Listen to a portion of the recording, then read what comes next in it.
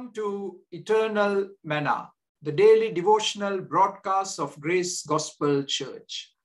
We are looking at Psalm 50, when God goes to court. And today we are looking at verse 2.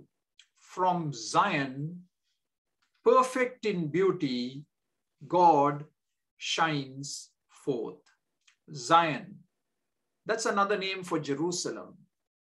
God has come personally to Jerusalem to judge his people. Zion is a very unique, special place for the nation of Israel. Zion is where God dwelt, where his presence was powerfully manifested. And Zion is the place where the people gathered corporately to worship him. The temple is called our beauty and our glory. The Jewish people greatly prided in the temple, and they loved the temple. They longed to be in the temple. And you see that many times in the book of Psalms. It is called the perfection of beauty. I mean, there are many beautiful places in the world. Scenic places, natural beauty, created beauty. But to the Jewish mind, the temple superseded all those beautiful places. Zion is called the perfection of beauty, the most amiable place of the whole world because of the presence of God, the worship of God, and the resulting blessings of God. I mean, it's kind of similar today. We love to go to church. We go to a building.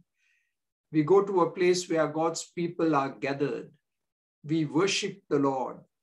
We hear the word of the Lord. We engage in fellowship one with another, and we are blessed. We are blessed at the end of that experience. And that's what it was like to the Jewish people. Zion, the temple, God's presence, worship, and the resultant blessing. Now it says, God shines forth. If you are very observant, you will notice three S words that have appeared in verses 1 and 2. Verse 1, God speaks. Verse 1, God summons.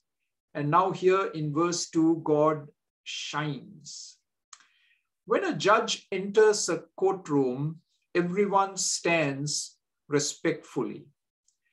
Now here is God entering into the assembly of his people in the temple, and he is accompanied by the shining of his glory.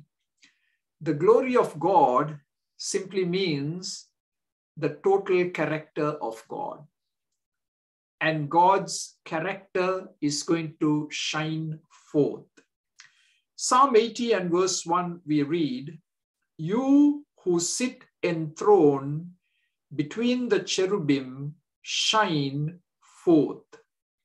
Psalm 94 and verse 1, "O Lord, the God who avenges, O God who avenges, shine forth." Reveal yourself, reveal your majesty, reveal your greatness. It's a prayer, it's a cry from the heart of the people. And when God enters the courtroom, he comes with the outshining of his glory.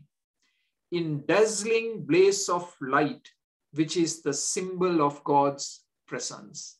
Light, it always talks about God's purity and holiness. And God is entering the temple in holiness and in purity, and he is going to sit in judgment over his people. So, how do you look at the temple of God? How do you look at the church of God? Is God the supreme object of worship?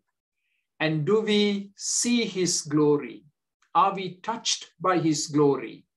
And as we go out into the world, do we take that glory with us so that people can see that we have had a life-transforming experience as a result of being in the house of God? Amen. God bless you. For more videos like this, please subscribe to our YouTube channel, Grace Gospel English Church Toronto. Thank you.